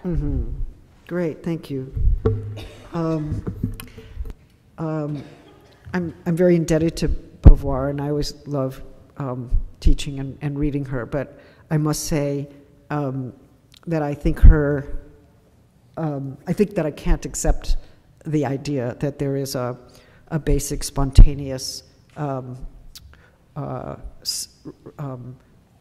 self-regard on the part of the infant as a subject. I mean, at what point, one would ask in the formation of a life, does that become a possibility? I think as soon as we pose the question of subject formation, which is very different, it's not a question she poses. She thinks that the structure of the subject is there, and it's just a question of it being allowed to spontaneously express its own proper structure. And for me, the idea of the subject is formed, and it's formed within discourses and institutions of various kinds. And I was using the example of gender assignment, for instance, to suggest that we are very often gendered way before we are able to take a certain kind of point of view on what those gender categories are. So, and yet, it seems to me that, if we just take the example of gender, and I know that there are many examples here, but let's say somebody develops a resistance to the way in which they've been gendered. They may want to stay within a certain gender category, they may want to shift it altogether, or they want to make, major modifications. But the resistance to being gendered in certain ways is very, very interesting, and it can emerge quite early on in life. It can also be suppressed early on in life. But I guess I'm more of a Foucauldian in this regard, and would suggest that operation of power on us is also the very possibility of resistance, and that we don't have to look outside of that to see that. When we do, but I also want to say, in a way that I don't think Foucault really can take account of, is that those kinds of categories act on us in corporeal ways and tend to, they try to shape us. I mean, I don't think they're totally effective in shaping us, which is why there is resistance, right? Or they could produce all kinds of complications, right? It's acting on me, but I'm acting against it, or I'm acting with it in the wrong way, right? There are many kind of deviations that happen at that point of contact. And I think there are corporeal forms of resistance, like I'm not wearing that dress, or I am wearing that dress, or I, refuse to walk that way, or I can't talk that way, or I mean, just at very basic bodily levels, there are ways of accommodating and resisting gender norms among children that I think would be really interesting to look at in this way. But I think we are vulnerable. To say that we're formed by all kinds of conventions and institutions that act on us prior to our emergence into what Beauvoir would call consciousness means that we're vulnerable to that which we never chose. And she might say, yes, that's what we call our situation, or some kind of facticity. But I want to say, if we're going to give an account of how we're acted on and how that continues to act upon us as we act, I think we need an account of vulnerability that would not just be an ex post facto attitudinal contribution to the scene. Okay, thank you. mind of the fact that it seems to be native English speakers who are speaking, so I encourage people who are not native English speakers to ask questions, and you can also even try, you can be imaginative, like try mixtures of languages or something, and I'm sure there are interpreters if there's something it's difficult, yeah. But I have people, and the system is to just put out your hand, and I will see, because we have three we people, end soon though, right? and we ending as... No, I'm not requesting, I'm just concerned about this. We've got time otherwise, but you can indicate whenever you feel like you have had enough of... Well, we'll wait till I get a really bad question. Okay, yes. Okay, so let's say that now this is the last chance, and we have now 3 questions here, and then that's the 4th, and yes, and then we need, and we'll take several questions in a row now, yes, so that to get a little bit. Okay, so the next one is now here first. In the order of what they have been asked, I have them all. You were shaking your head no, Stella. Naomi Sheeman from the U.S. I'm afraid another native English speaker. I could try mixing some languages, but I wouldn't do a very good job of it. And I hope this doesn't count as a bad question. It's asking you to say something about some very difficult issues that I know you have thought and acted and written a great deal about, and that has how issues specifically of vulnerability enter into issues of Israel and Palestine.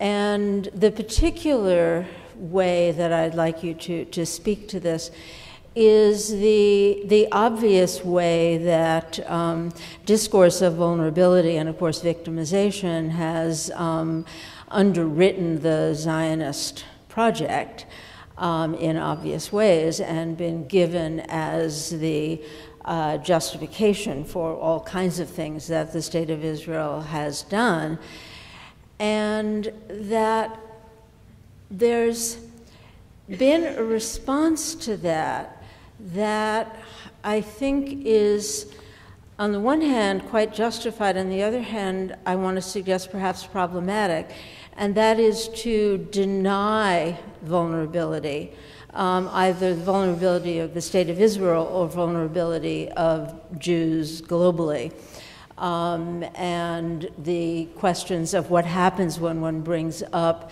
continuing problems with anti-Semitism and so on. And the Zionist project, as I see it, has largely been one of trying to do away with Jewish vulnerability, of trying to create conditions of invulnerability as the only way to deal with that.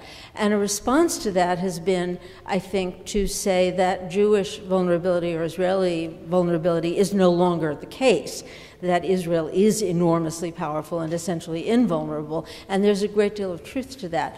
But what I want to ask you to speak to specifically are the possibilities in the name of global justice and justice for the Palestinians of holding on to notions of even distinctive Jewish vulnerability, but reading them, enacting them, requiring them to be enacted in a morally responsible way. So what are the morally appropriate ways of thinking about distinctive Jewish vulnerability? Okay, thank you. And yes.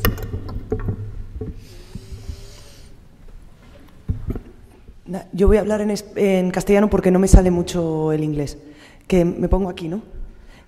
Nada, bueno, que muchas gracias por la conferencia.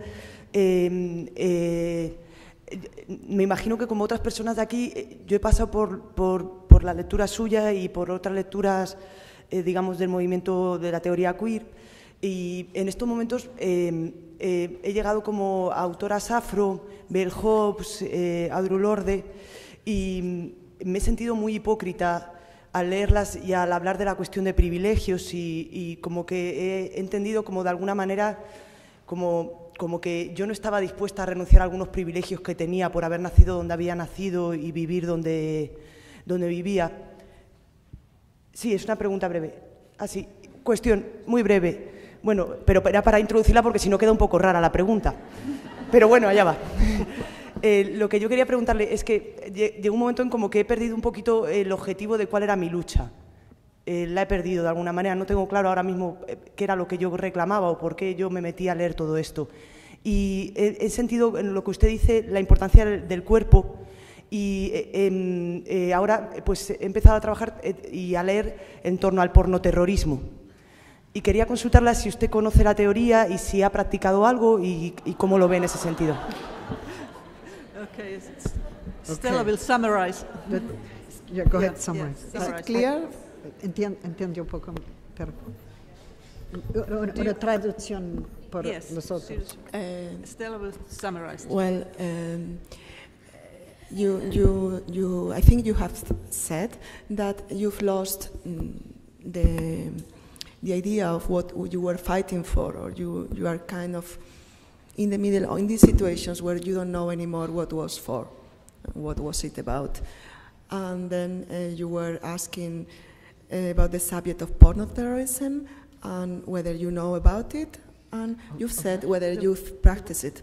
But that was, sorry, no, not making any jokes. Just say the term again. The practice of what? Porn terrorism. Oh, okay, great question. But what we need to do is to summarize to good some people and close. Do you understand me, Tuya? We need two Muy bien. questions. Just those two? Yes. Okay. Yes. Okay, these two now. Okay. Okay.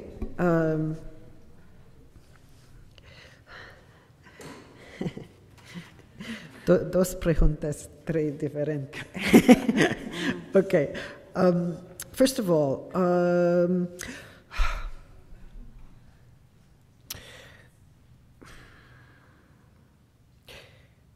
I think that there are many different issues that Naomi's question raises, and I guess I would want to distinguish between the victimization of the Jews in the Nazi genocide, continuing anti-Semitism, and what forms that takes. And I would want to say that both, there has to be absolute, unambiguous acknowledgement of both forms of anti-Semitism. In fact, I think we have several forms of anti-Semitism, which I think was made clear in the attack on the Jewish Museum in Brussels, right? It could have been the Flemish. It happened to be a Syrian French resident. It was plausible. It could have been one form or another of anti-Semitism, right? And these are not the same. So we have active forms of anti-Semitism that ought not to be denied. And if the critique of Israel entails a kind of revisionism that denies anti-Semitism, then it needs to be revised. Okay, it's not compatible.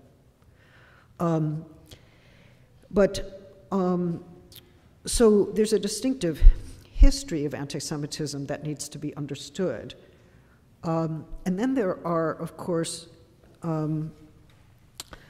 there's another problem, or another kind of argument, which is that the Jews have been so badly victimized, how could anyone understand them as doing anything other than acting in self-defense? In other words, because anti-Semitism continues to be so great, or because it has to be understood as continuous with former genocidal forms, self-defense is not only necessary, but justified. And it's at that point that one has to ask whether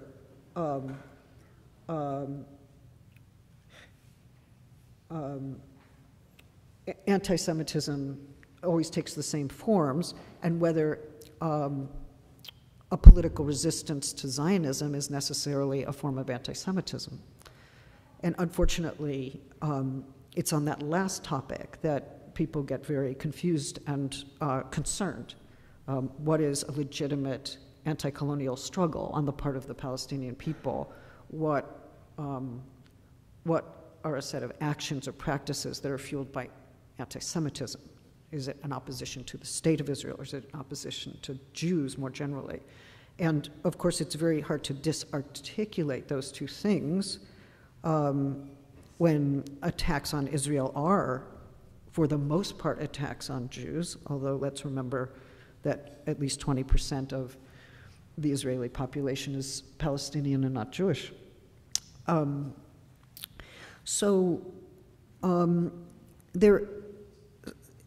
feel like this relates to the earlier point I tried to make about victimization.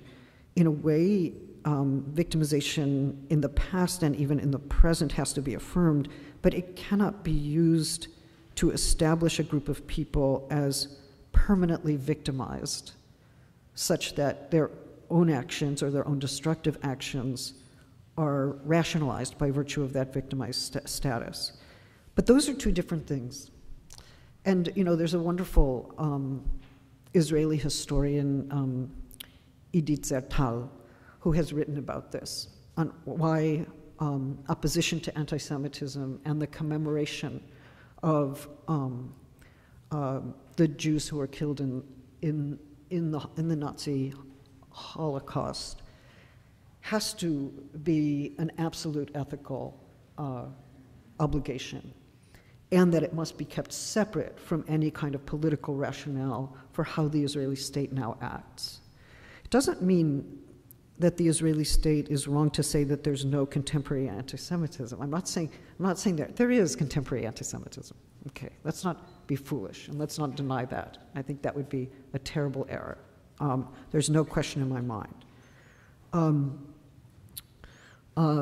But how do we distinguish anti-Semitism from a political struggle on the part of the Palestinian people to achieve the end of colonial rule? Okay. Now, some of that responsibility is with Palestine to try to articulate what its goals are in such a way that it can very clearly distinguish between anti-Semitism and anti-colonialism. And some of it, unfortunately, is part of the media representation of these views. But in my own work, I've tried to think about what cohabitation looks like, and what mutual dependency looks like. And I think that involves a recognition of mutual vulnerability. Now, there might be some distinctively Jewish vulnerabilities, there might be some distinctively Palestinian vulnerabilities, and there are. We can elaborate on those. But whatever these distinctive vulnerabilities are that belong to a particular people, they have to be in some ways understood as not exclusive properties. In other words, I may have a distinctively Jewish vulnerability, but that doesn't mean that I have a Jewish monopoly on vulnerability.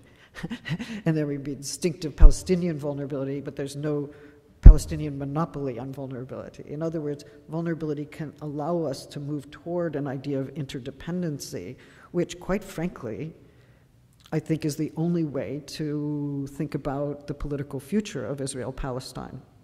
So at what point does a identity-based notion of vulnerability move into an idea of interdependency? And interdependency, by the way, is not love, right? Interdependency is not love. Like, I can, and this is, I very much like Hannah Arendt on this, right? Doesn't mean, when you agree to acknowledge the right of another to live on this world with you, that doesn't mean you love them. It doesn't mean you're going to marry them. It doesn't mean that this is some fabulous moment of love from St. Francis of Assisi or wherever, Paul, whatever people are doing with that right now. Negri heart, I don't follow the love thing very well. Right? It could be very ambivalent. I'm attached, I'm dependent, I'm angry, I hold enormous antagonism, grief, rage, but in the middle of my grief, in the middle of my rage, I honor your capacity to exist with me in this world interdependently and on a condition of equality. Now, when I have said that in public before, I've been accused of terrorism, going to the second. But you know, I do not believe that's a terrorist position. I think it's a radical democratic position. It could have a one-state solution. It could be a two-state solution. Maybe states are not so great anyway. You know, whatever. I just think that's a kind of ethical desideratum, right? No matter what my specific history of vulnerability is or my people, it cannot keep me from the recognition of a reciprocal interdependency. And that is what I believe that is the ethos towards which everyone must be struggling. So I don't know about porno terrorism so much. I guess I'd like to learn about it, and I'm sorry that I'm not so helpful there, but I think that there are a lot of very queer notions of affiliation and public action that we find now in the contemporary mobilizations against precarity and austerity. I think at this point in time, it's important to think about modes of solidarity and mobilizing together that actually make a difference for those whose capacity to live a livable life is imperiled. I think there's a lot of work to be done in opening up sexual spaces and in combating forms of sexual repression that are unjust and violent. And sometimes we need radical art forms and radical media strategies to do that. There's no question about it. I think perhaps if there's one of the weaknesses of my remarks today is that I wasn't able to talk more about the media and media strategies in relationship to public mobilizations, but I think it's really crucial. So thinking about strong and radical media interventions is crucial to what I'm thinking about in terms of political mobilizations and democratization struggles. Anyway, thank you for your patience. Yes. Gracias. Thank.